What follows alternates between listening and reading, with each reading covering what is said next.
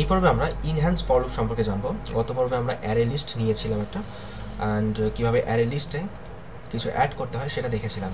তো আজকে আমরা এই নর্মাল যে ফর লুপটা আছে এইটার পরিবর্তে একটা ইনহ্যান্স ফর লুপ ব্যবহার করে এই অ্যারে লিস্টটা ভিজিট করব।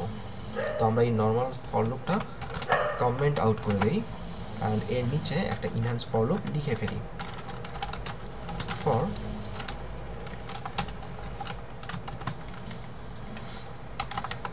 লিস্ট আমি আগে লিখছি, তারপর আমি আপনাদেরকে বোঝাচ্ছি জিনিসটা।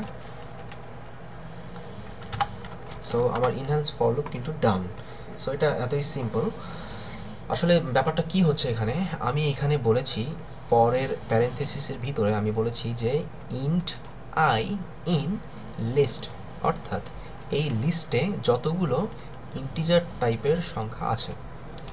So integer I list in list, so লিস্টে যতগুলো ইন্টিজার আছে সবগুলো আমাদেরকে এখানে আই এর মধ্যে চলে আসবে একটা একটা করে, অ্যান্ড সেই আইটাই আমি দিব এখানে। সো এই লুপটা শুরু থেকে শেষ পর্যন্ত চলতে থাকবে, right.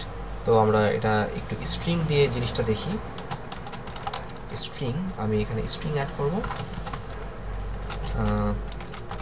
Apple, orange and pine,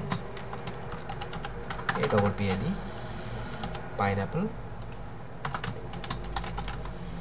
banana, and finally jackfruit, right? ওকে, তাহলে কিন্তু আমার এখানে এখন কি স্ট্রিং রয়েছে। সো ইন্টিজার টাইপের আই লিস্টের ভিতরে কিন্তু একটাও নাই। সো কি আছে? স্ট্রিং। সো স্ট্রিং টাইপের I in our list. So লিস্টে শুরু থেকে শেষ পর্যন্ত যতগুলো স্ট্রিং পাবে সবগুলো এই আইতে চলে আসবে, অ্যান্ড একটা একটা করে এই আইটাই প্রিন্ট হবে।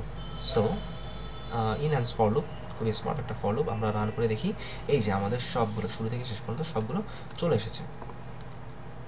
ওকে।